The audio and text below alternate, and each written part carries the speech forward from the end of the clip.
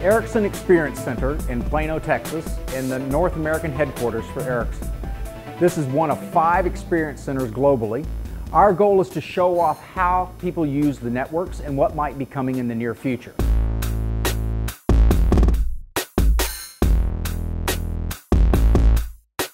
We are leading the transition through mobility in that network society, as well as the back-end networks to communicate.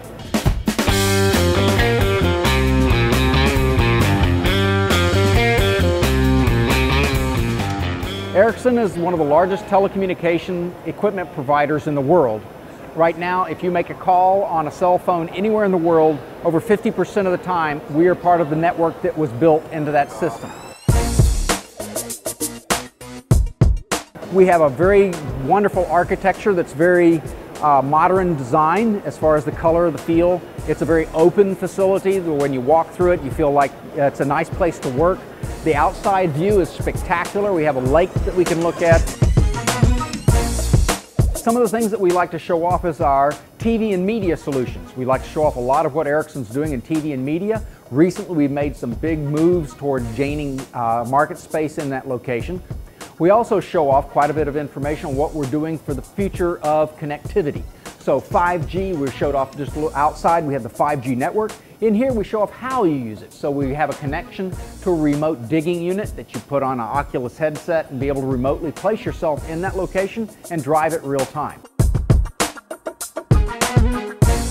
We build everything from sites that blend into shopping malls so that it looks like a clock tower or something like that, to even we've partnered with Philips to develop outdoor lighting systems that cities can deploy and then lease out the space in them to put radios in, or the operators can deploy and provide it back to the city.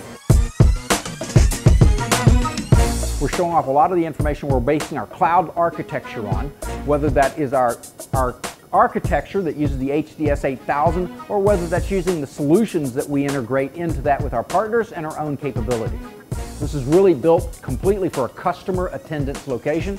We can strip this up to focus on what the customer is interested in and broadly show off all the areas of interest for that customer. Ericsson is an interesting blend of cultures. From the Swedish, very pragmatic, everyone wants to collaborate. So Ericsson's highly collaborative and it's very much open-top organization, meaning very low architecture to the company.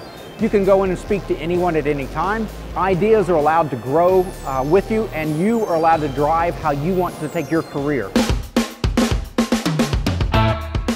What Ericsson's looking for is imagination and drive, along with the skill set understood in ICT.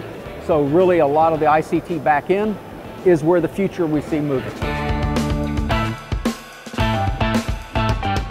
Today's episode is brought to you by Telecom Careers, the #1 global telecom and wireless job board, telecomcareers.net.